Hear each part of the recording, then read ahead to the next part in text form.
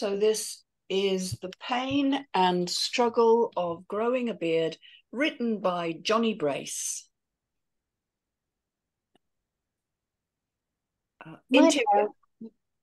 Interior supermarket day. Lena, 23 female, walks through the aisle, a polite smile on her face as she avoids everyone else. Her look a mix of charity shop finds and curly hair.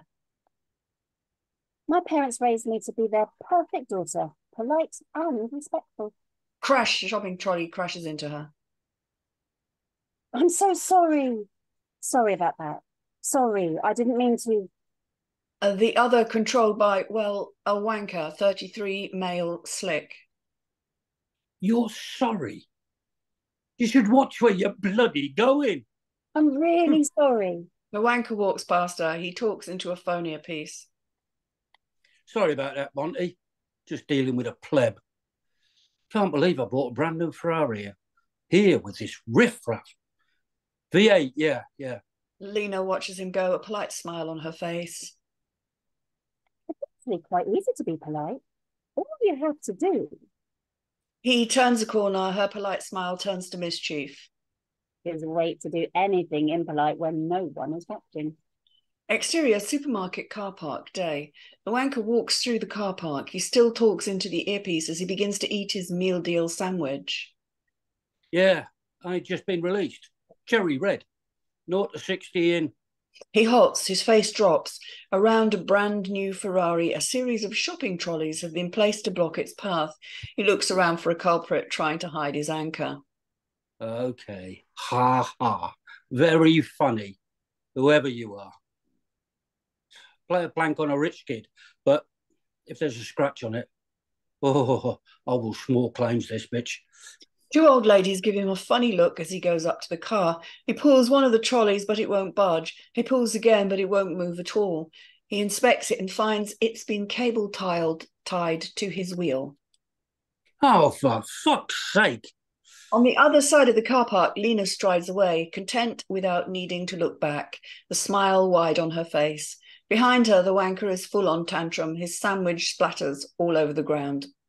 Interior street day. Lena now walks alongside Sophia, 24, female easygoing, who smiles at her story. She carries a skateboard in one hand, a backpack slung over one shoulder. And the funniest part is, he'd have needed scissors to cut the cable ties. But who carries scissors? Oh, he'd have to buy them, and what are packets of scissors notoriously hard to open without? Scissors. She laughs to herself. That is such a you way to get revenge. Like you'd have come up with a better plan? I'd have punched his fucking lights out. They smile at each other. I love you. I love you too. They kiss and walk on down the street together, all smiles. Exterior Trafalgar Square day. They walk through the square, holding hands, their smiles still strong, until Sophia stops Lena. You all right? Yes, I just wanted to tell you something. Okay. Sophia stands opposite her and takes her hand. I wanted to tell you that these last 4 years have been the absolute best of my life. Well, me too. She gets distracted by two people in the crowd. Colin and Zoe Rain, 49 and 45, wave at her. Wait, why are your parents... And I also wanted to say I am so excited to see where the next chapter of our life will take us. There is a loud whoop from behind them. Lena turns to see Terry, Savannah and Adam, 25, 23 and 23. And our friends are... She realises what this could be. She turns back to see Lena down on one knee, a ring raised to her. Lena Sharp, will you marry me? Lena can't believe it. Her eyes fill with tears and she can't speak. She can only nod, yes. The pair embrace and share a big kiss. Sophia's parents and their friends run in and join the celebrations. They jump and scream, joy that can't be tamed. Amongst the joy, Sophia slips the ring onto Lena's finger. I love you so much. I don't think anything can spoil this moment. Interior wedding planner's office day. Bruce, 33, pushy, sits behind his desk, a litter of leaflets and brochures in front of him. So, looking at everything you want, altogether, we're looking in the region of 25 to 30,000 pounds. Lena and Sophia sit opposite him, shell-shocked, their joy well and truly tamed. And if we were looking for a more low-cost option? It's your one and only wedding day. Can you really put a price on that? Okay, making a few cuts and adjustments. Anything around 20,000 and you'll walk away happy. That's the Bruce Campbell guarantee. Lena looks like she's about to cry. We have payment plans. Is there any family money you could use? Not really. On either side of the family? Lena has genuinely started to cry. The family's a little complicated. Well, that's why we have the payment plans. Shall we make a start? Interior, the rain house, Lena's room day. Lena lies on the bed, exasperated. Sophia's on the floor, sorting through a box of books and possessions. I could pick up some more shifts. Maybe sell some old books. I'm sure someone... What have you done? What? What have you done? Okay, I'm going to pause. I could pick up some more shifts, maybe sell some old books. I'm sure someone will spend 20k on Assorted Kids Bedtime Stories Volume 2. I'm going to have to tell them, aren't I? Sophia gets on the bed with her. You don't have to do anything. Could you ask your parents? They'd skip meals if they thought it'd help me. Trust me, I can't ask them to do that again. The big wedding, it's not the be-all and end-all, you know. But it's what I've always wanted. I was always going to have to tell them eventually. There'll just be a lot of awkward questions. Interior, the Sharp mansion, living room day. Marion and Peter Sharp, 46 and 60, sit on the sofa, both with full wine glasses. On the wall behind them, a large portrait of themselves. The rest of the room is equally posh. Lena sits opposite in a chair. She shrinks under their gaze. If it's money you want, we've told you. Send a request and we'll get back to you in 3 working days. It's not about money. Well, it is a bit, but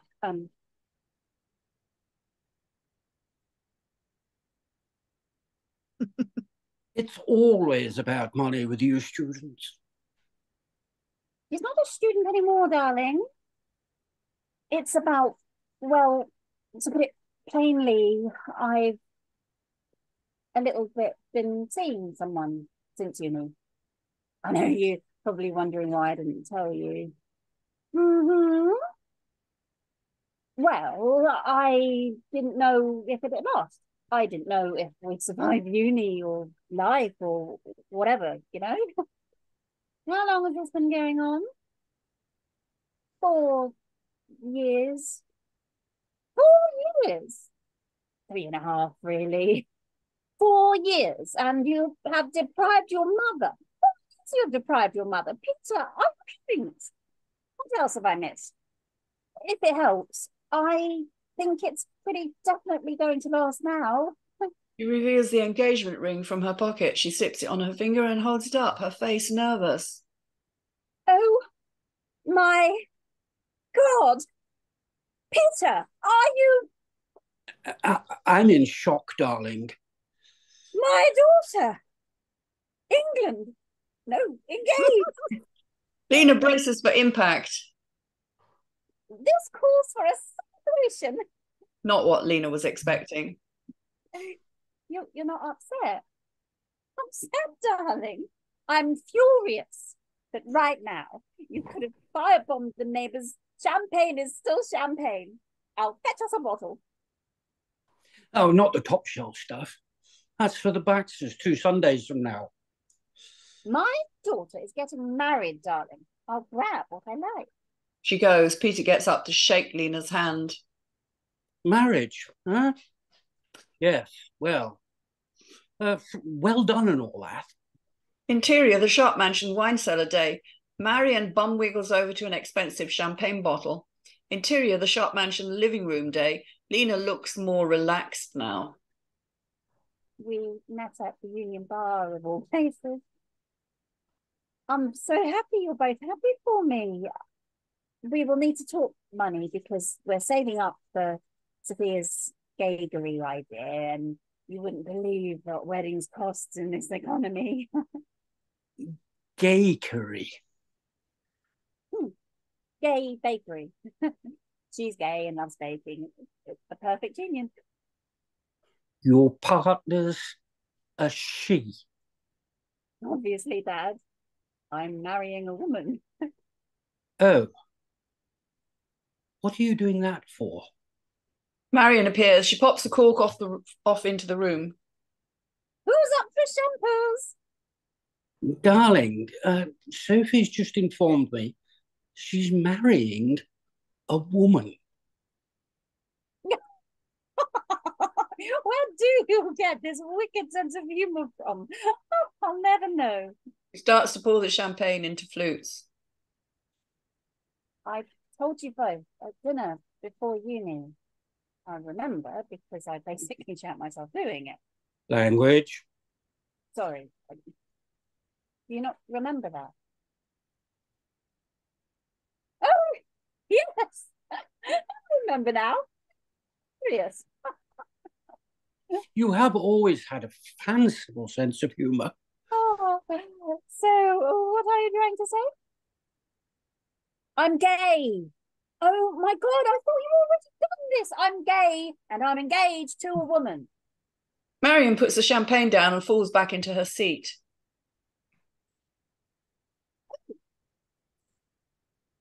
Well, have you tried not?